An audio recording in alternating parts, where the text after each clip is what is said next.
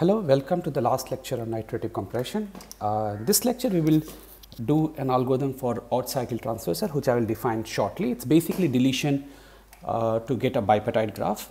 And actually, this is the paper which for the first time used the algorithm which used the technique of iterative compression. And this paper was called Finding Odd Cycle Transversal by Bruce Reed, Kelly Smith, Adrian Witta, and appeared in journal Operation Research Letters in 2004, though the preprint was available already starting from 2003. And yeah, so it's just a short 3-page paper, but it revolutionized, or it gave a new technique to the field of parameterized complexity. And so this algorithm ran in time 3 power k n to the power big O of 1. Yeah. And this is an algorithm which we were going to talk today. Okay. And it is important to point out that whether an odd cycle transversal is fixed parameter tractable or not was an open problem for some time before this paper resolved this in affirmative, as well as for the first time, as far as we are aware, used the iterative compression the way it is used now, or the way we have been seeing in last 3 lectures. Okay. So without any delay, let's just get started. Yeah, let's just get started. So the problem what we are going to deal with is the following. Okay. So the problem today we will be dealing with in the whole lecture is one problem called odd cycle transversal. Okay, and also called as OCT in short. So input is going to be g comma k, parameter is going to be k, and the question is, does G has a set S subset of Vg mod S less than equal to k? Second, G minus S is a bipartite graph. Okay. So what is a bipartite graph? It is well known fact that this is a well known theorem in the literature that G, or in a graph theory, G is a bipartite graph if and only if G does not have any odd length cycle. Okay. Now, so if you recall, feedback vertex set is a problem. So feedback vertex set is a problem of what you call hitting all cycles, right? Because then only you can get a forest. And OCT is about hitting all odd cycles, right?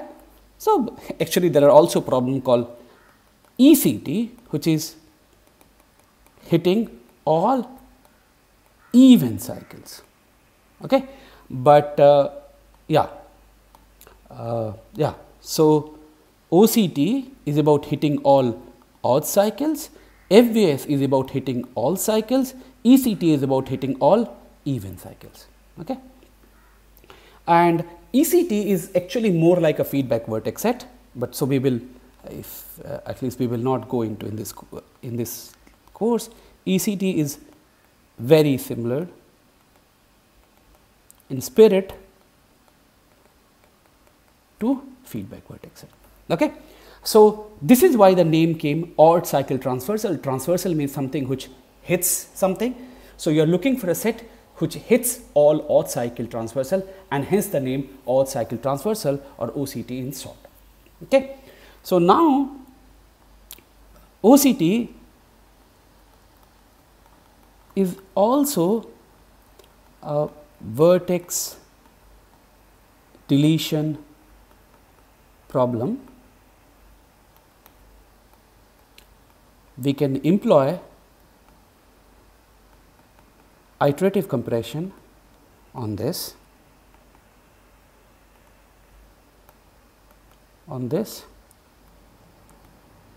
similar to FVS, feedback vertex set in tournament, vertex cover, so on and so forth.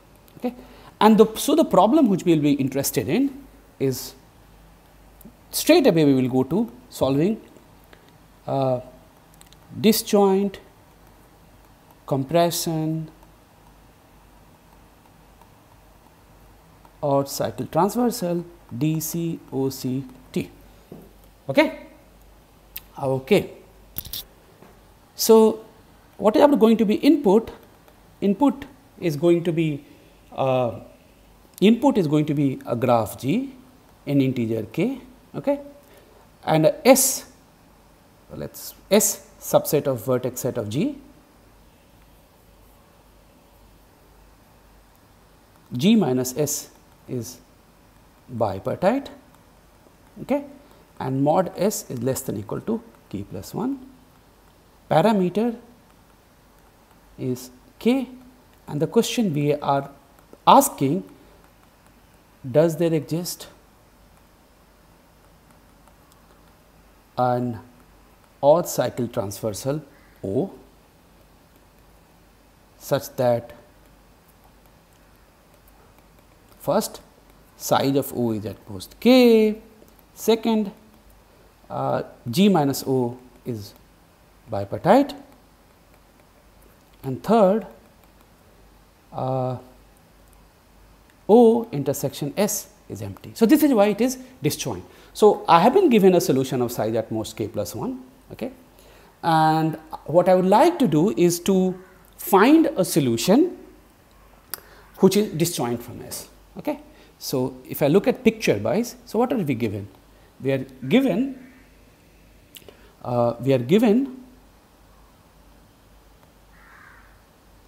here is S and here is G minus S, which is bipartite, okay, and we need to find a solution from G minus S. So, as always, our sanity check. Okay. What is our do? First, let us do a sanity check. Is graph induced on S bipartite? If not, then you need to at least any solution O that we are interested in must pick at least one, has to pick at least one vertex from S, because there is a odd cycle that is completely contained inside the set S. Okay. So, no implies you also say return no. So, sanity check done. Okay. So, now what we know is that G of S is bipartite. Okay. Now, I know that S is not going to be part of the solution, Okay. So, what is going to happen is that this is my O, and look at G minus O. S is completely contained inside G minus O. If S is completely contained inside G minus O, then since G minus O is bipartite, there exists a bipartition V1, V2 of G minus O, right? And S is, say, bipartition, say this is or rather coloring is bipartite, there exists two coloring of G minus O into black and white. Let us say this is, so V1 is black, V2 is white, and S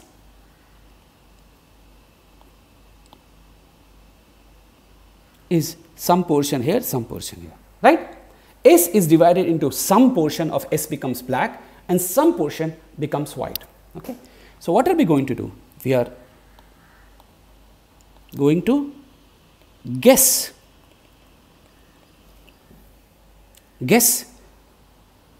a partition of S into B and W. Okay. This is we are going to guess, right? So, we are going to guess a partition of S into black and white, okay, black and white, and would like to find a 2 coloring of G. Okay, what is my goal? And my goal is to find a 2 coloring of G after deleting some k vertices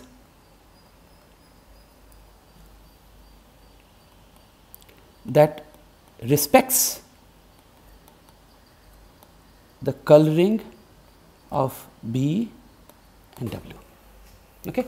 So now my world looks like, okay.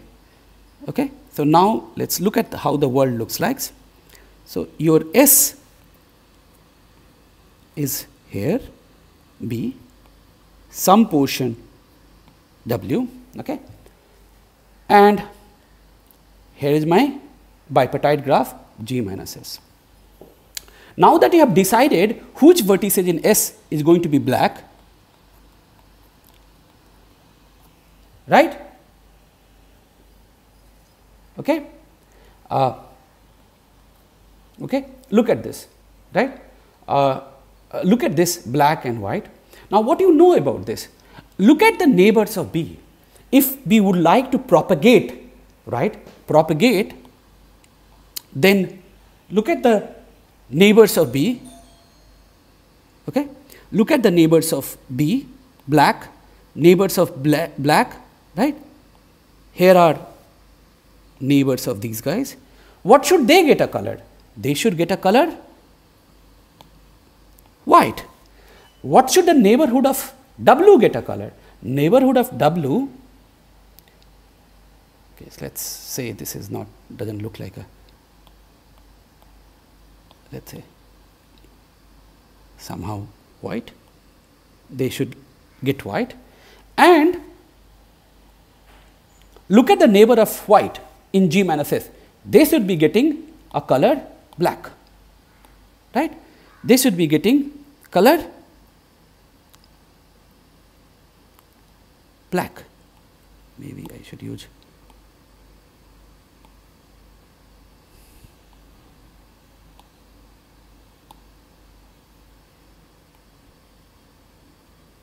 right. This is how. So, actually we have reduced the following problem. Okay. So, what is the problem we have reduced? So, we have reduced to the following problem on bipartite graph. So, what we can do, so let us see. So, following annotated problem is what we have reduced our problem to. What is our given problem? Our given problem is, we are given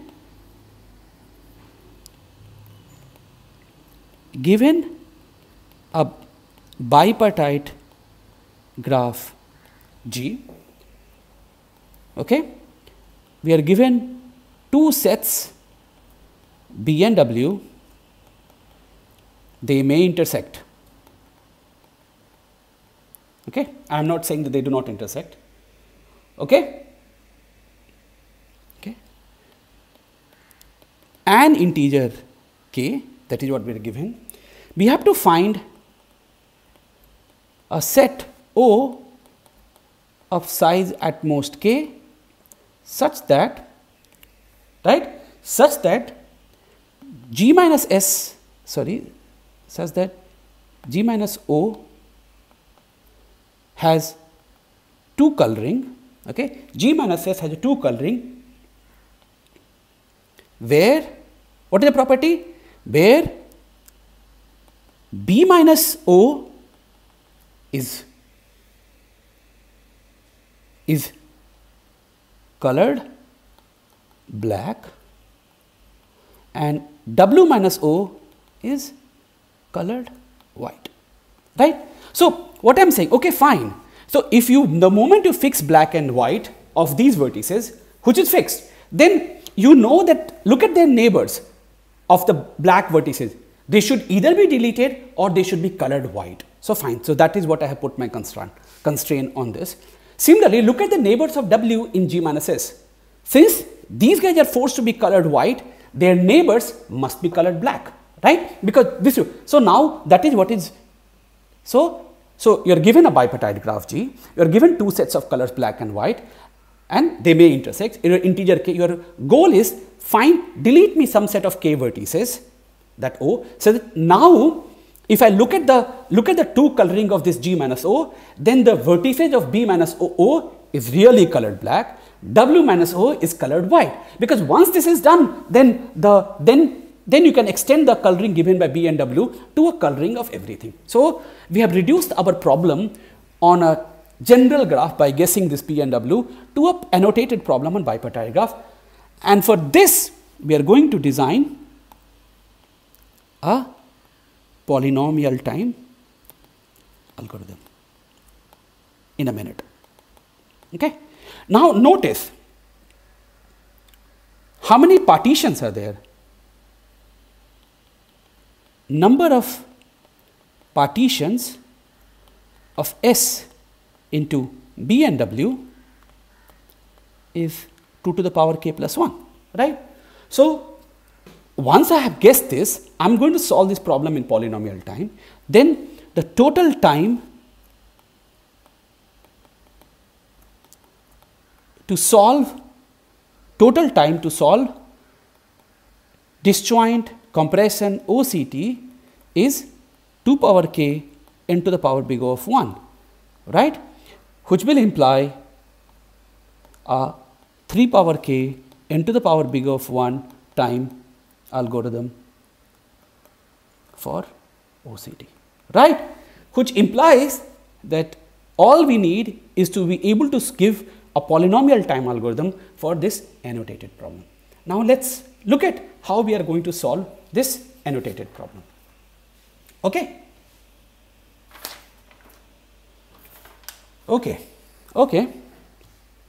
So let's focus on this annotated problem. So let's just record this information in the annotated color problem. So now what we have is a set here.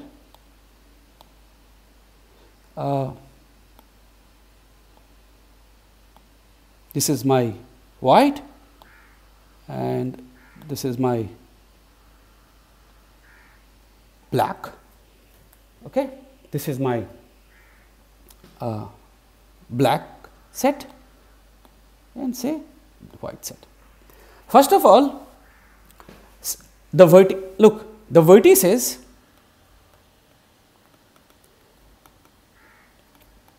that are in B intersection W must be deleted, right? Why? Because look, if you don't delete them, then you have to keep them as a black, right, as well as white. That's not going to happen. So you must delete them. So that implies that B and W are disjoint. Okay. So we will assume now, from now onwards,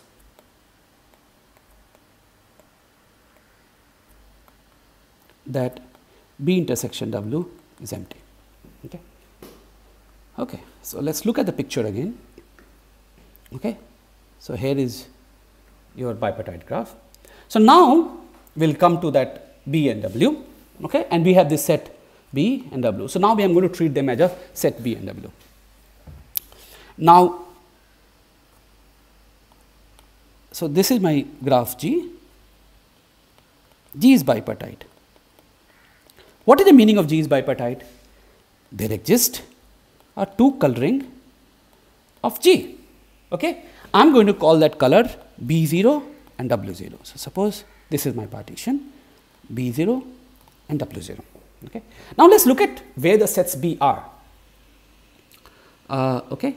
So suppose this is my set B and this is my set. This is my set B and this is my set W. Now what you know? Notice that, look, my current coloring, so I am going to find my two coloring with the help of existing coloring, with the help of B0, W0 coloring. Now, what does B0 W0 coloring does? What it does is that for these vertices, okay, these vertices, right, these vertices would like to be black, but with the current coloring they are in some sense colored white or W0. So we know that these vertices would like to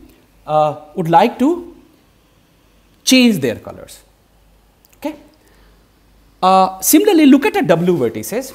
Okay. Look at these vertices. They also would like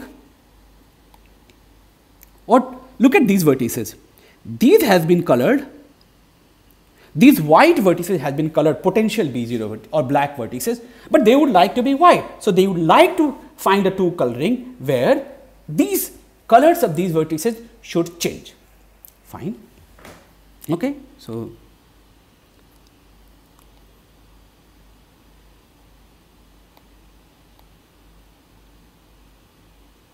okay.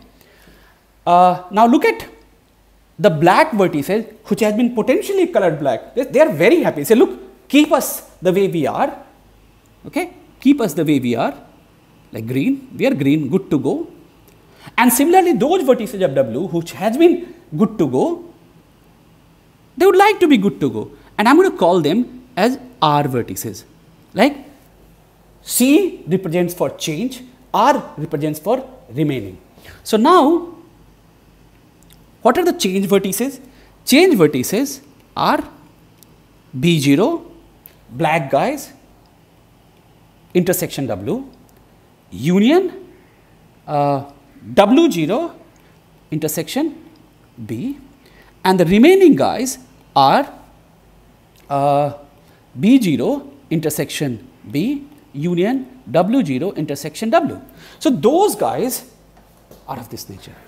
And the interesting thing which we are going to prove, that to achieve such a coloring, what are we going to show? We are going to show the following lemma, which is the crux of the proof, okay, and which is not very hard to show, is that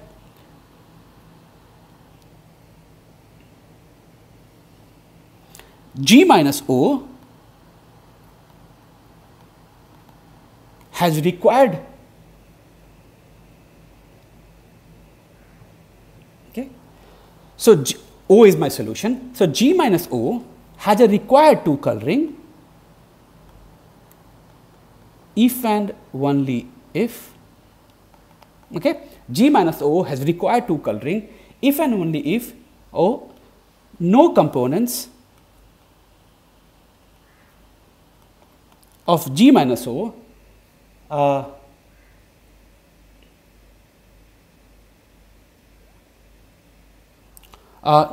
if and only if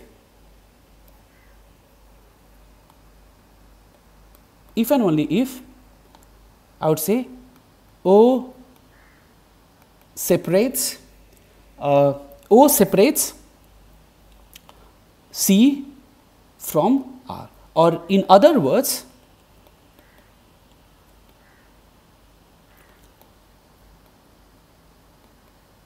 no component of G minus O contains vertices from both C and R. That's it. This is what the meaning of this. So let's try to prove this lemma, okay, and then we will be done. Okay. So I'm saying, look at any set O which does your job, then that is a property that G minus O has required two coloring, okay, if and only if O separates C from R. Okay. So let's prove this, because then it's all about finding separation from C to R, right, which we can do. So now look at G minus O has required two coloring. Okay. So now G minus O has a required two coloring. Now then I have to show that O separates C from R. So look at a connected component.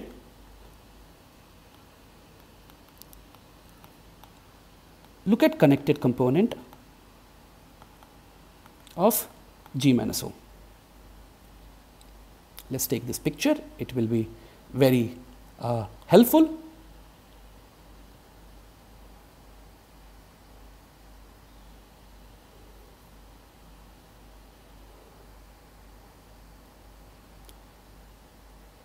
Okay. Look at a component of G minus O. Okay. Now, what is the property? Now, let's ask ourselves, can that contain, it's a connected component, right? It's a, look at the connected component of G minus O. Okay.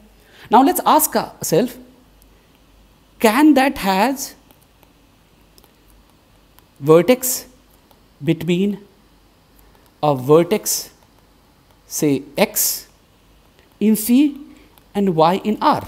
Okay. So, let's just try to understand what happens. So, suppose x is here and y is here. Okay. Now, what do you know? X is there. Now, let's see what happens. Now, look at a vertex y in this part of the R. Now, since B0, W0 is a bipartition, any path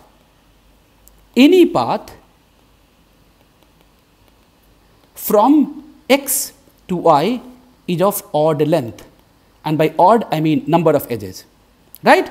Because why?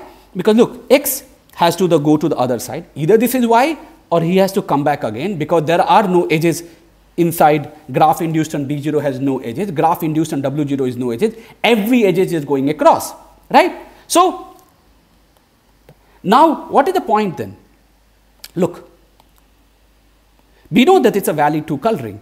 So, I started from x here, so he needed to change his color. So, now this color, this guy has become black. So, in that component this is white, then this is white, and this is white. No, this is wrong, sorry, my mistake. This is black and this is white. But what did y wanted? Y wanted to be a black. So, this kind of path cannot exist. Okay. What about, so let's look at,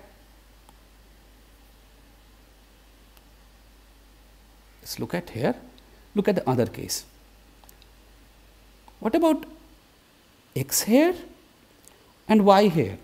Okay. Other cases are just symmetric. Okay. Now, notice again, because B0, W0 is a bipartition of G, look at the path. Any path from x to y is of even length, right? Even length. Again, number of edges. So, now look at x, go here, right? Right, because then either this is a y or I go again to the other side and come again and suppose I get y. Now, notice what color is x? X wanted to change its color, so x has become black. What is this color? White. What is this color? Black. What is this color? White. What is this color? Black. So, every vertices which can be reached by odd path gets a white color and this black. But what is the property of this particular y? This guy is in remain, that is, it wanted to be white, but now you have made him black, right? So, these kind of paths are not possible if we have valid 2 coloring. So, what is the meaning of that? Which means that our solution O, what do you call, intersects all paths from change to remain. Okay.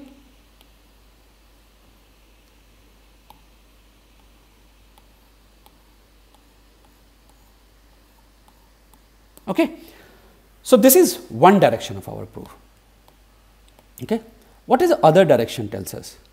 Other direction tells us, suppose O separates C from R, then I am saying that look, if you find a smallest set of vertices which separates C and R, then that's good enough for you, because then I can find this 2 coloring. So, this proof tells us that look, every set which does this job is a separator from C to R, and every, your solution is a separator from C to R, and in fact every separator gives you a solution. So in this case, just find a minimum size separator and you should be done.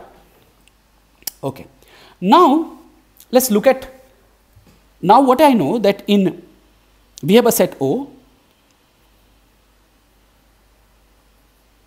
sorry, G minus O has no component that has path from change to domain. Okay, paste. Okay. Now, how is the connected component here? Let's look at the connected component here. Now, any connected component here is going to contain, let's see, some vertex from here and some vertex from here, right? Right? Or rather, let's say, okay? Or rather, it is going to contain some vertex from the remaining, maybe some vertex from here and some vertex from the leg. But look at this component, okay? If this component, see, if this component, say, if the component only contains R vertices, remain vertices, leave the coloring. Don't change the coloring, right? But what could happen, paste, is that my component only contains change, okay? So it contains some vertices from here and some vertices from here, okay? But now, if this is how the bipartition looks like, I mean, look at the induced bipartition, okay? It only contains change vertices. So what you will do, but they are different connected components. If connected component contains only change vertices, what will you do? Okay, rename B0 to W, and W, like suppose this component is V, then what will I do? So we are going to rename B0 intersection Z to W, and B0 and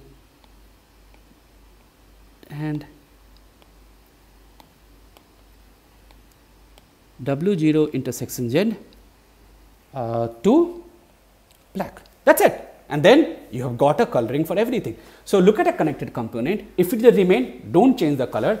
If it is of change, if it only contains vertices from the change type, then just change the colors, right? Now it's consistent, and what is the property you have achieved? That after you have deleted these vertices, you have a valid 2 coloring of my bipartite graph, such that whatever vertices you wanted to be black, they are black. Whatever vertices of W that remains are white, and whatever vertices of black remains are black. And that is what we wanted. So now, because of this lemma, what we have been able to show to you is that if you are looking for if you are looking to find a required 2 coloring in this bipartite graph, it is enough for us to separate C from R. And how can we achieve that? To achieve that, we are just going to apply, okay. So now that we have proved this lemma, all we need to say is that now we can use max flow min cut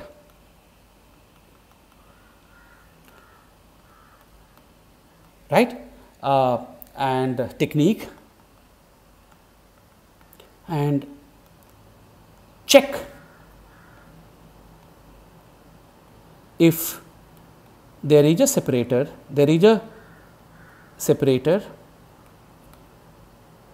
of size at most k, our O, in time k times order k times m plus n, where number of edges, number of vertices, right. So in order k m plus n time, we can check whether our annotated graph, bipartite graph problem is feasible or not, or is it a yes instance, which immediately implies that we can solve odd cycle transversal in 3 to the power k times 3 to the power k n to the power big of 1.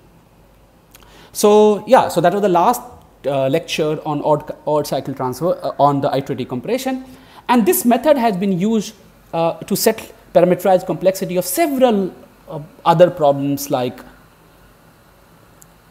directed feedback vertex set, okay, undirected multi-cut, and several other problems. Okay, but we will be talking about directed feedback vertex set in one of the lectures later, because not only it requires the technique which we have seen of iterative compression, it also requires techniques what is called importance separators, and that will only be introduced in later weeks. And when we will do that, we will be giving an algorithm for directed feedback vertex set, and it was a very big open problem whether directed feedback vertex set does admit an AT algorithm or not, and it was only settled in 2007 or 2008. Okay. So, before I go, I like to make a remark is that if you notice that OCT algorithm actually runs in time 3 to the power k, some k to the power big O of 1, and actually n plus m times n for the iterative compression. And it was a very big open problem whether we could get an algorithm with running time f of k times linear dependence.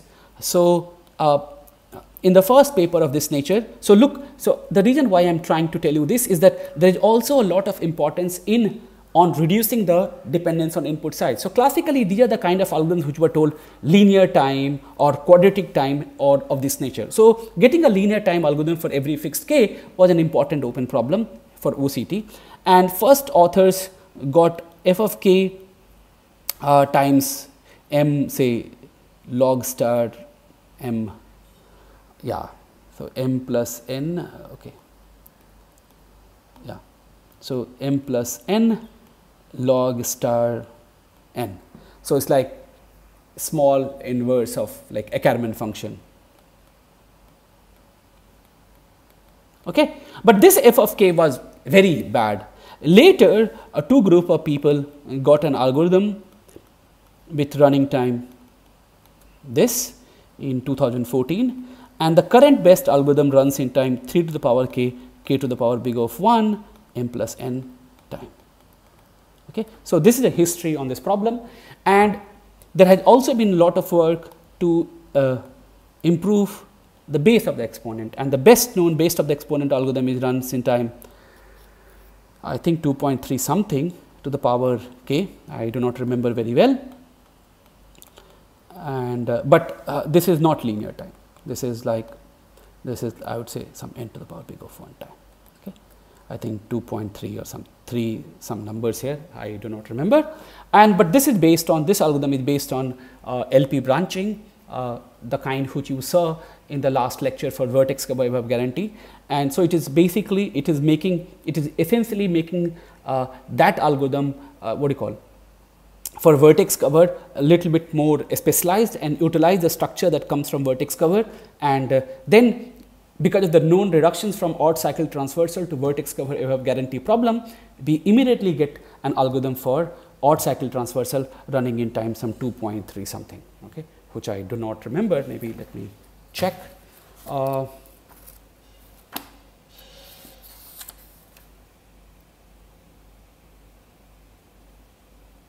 Yeah, so it's 2.315. Yeah. So, for completion, this. So, I think that just ends the lectures on iterative compression, and in the next week you will be seeing color coding or the randomized methods in parameterized algorithm, followed by tree width or tree decomposition based algorithm. So, thank you.